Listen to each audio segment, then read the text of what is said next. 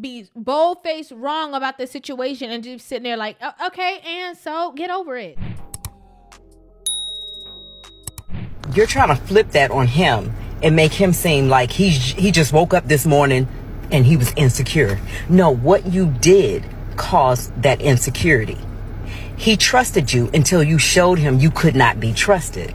And now that he's trying to forgive you and he's trying to heal, you go and do something else and think that that's not going to open up the wound of what you did the last time. You're not giving him the opportunity to fully heal from what you did before. Look, if somebody gives you the gift of forgiveness, which is hard for a lot of us, and then you can't even respect them enough to do the work it takes to earn that trust back, you don't deserve him, baby. You don't. He wouldn't deserve you if he was doing that to you. I hope you come to your senses before you lose a good person. I know exactly what she's talking about, right? She's talking about the type of person who like to play the fool every time they get into a situation that they put themselves in, right? So this goes for like she said, we're just using this for an example, temptation, right? Maybe a woman was moving flirtatious, he said he didn't like it, you know, she embarrassed him or whatever, they go out and she does it again. And he's like, well, I'm mad, and I'm not only mad from today, I'm mad from before as well. And she's like, well, why don't you just get over it? There are people who are wrongdoers and who will not take accountability and who will not wait for you to get over something.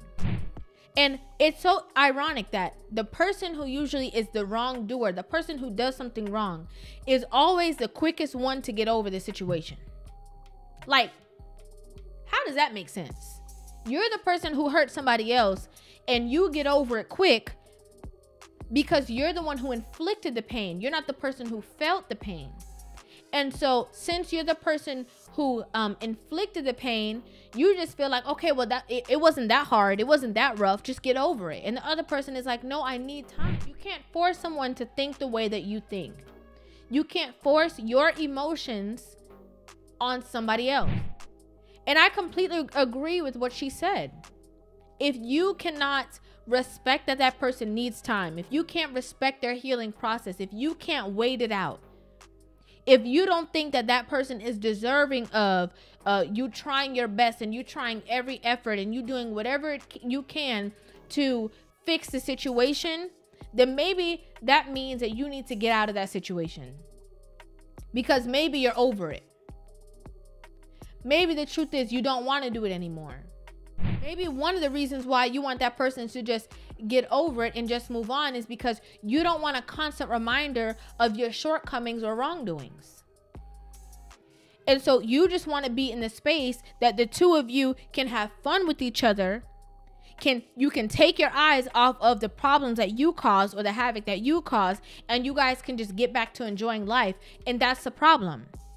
Because if you're at a person who is committed to being the best version of themselves and is committing to helping you being the best version of yourself, then it's not going to be a compatible relationship for you to stay in a relationship with somebody who does not want to sweep things under the rug. Maybe you need to go get somebody else. Okay, you need to take your broom and dustpan and go be with somebody else that got a broom and a dustpan who likes to sweep things under the rug, because people who actually deal with issues are going to stay in the thick of it. They're going to not only be apologetic, but they're going to exude changed behavior as well. But a lot of y'all be loud and wrong. Okay, be wrong. Be bold-faced wrong about the situation and just sitting there like, okay, and so get over it.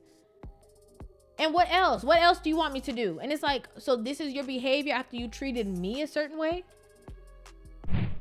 And this is something that a lot of women do. They walk around like, oh, he always tripping. You know, he is so insecure and he is so this and he's so that. But girl, y'all be telling 20% of the story, having your homegirls walking around like, oh, why he acting like that? Girl, he sound like a narcissist. You need to be with somebody else who really love you because he's tripping all the time. Why is he always tripping? And you never talk about the fact that you always tripping. You never talk about the fact that you started it. You never talk about the fact that he's always chill and you always causing havoc when nobody around. You tell the little percentage of the story that makes you feel good, run with that, and then turn around and be like, while everybody's bashing him, and be like, yeah, exactly. You right, I do deserve better. No, you don't. You deserve worse. You deserve somebody who's gonna be toxic with you and feed into the story, and you need to leave this good man to go be with somebody else that can rise to the occasion. Because a lot of y'all get with a good man and can't rise to the occasion. And then try to turn him toxic, and when that don't work, you be like, oh yeah, it just wasn't meant to be because he was tripping. He was not it. Girl, he was always... You were the problem. Just you. Just your actions. Just your inability to be accountable. Just your inability to apologize. Just your selfishness. Just that. Nothing else. And I love what she said at the end of the video. You know, the reason why I personally, and I could see she as well, have these kind of conversations is because if you want better, we're trying to show you ways to get there. Right? But the people who, you know, got it together, got their marriages and all kind of stuff, you don't, everybody can learn from somebody, but these are from the people who are trying to get it together, who maybe didn't have the tools, who maybe don't understand, who maybe don't know. And maybe this will save you the headaches, the drama, the problems. Because if you really want to be with somebody, if you really want to be married, if you really want that long-term commitment from someone, if you really want that whole family structure, then some of it is going to cause for some change behavior. And it may not feel good all the time when you hear it, but it doesn't mean it's not true. But let me know what you guys think about this in the comment section down below. I'd love to hear you guys' opinions on this video. Make sure you guys hit that subscribe button, give this video a thumbs up, and I'll see you in the next one. Love you.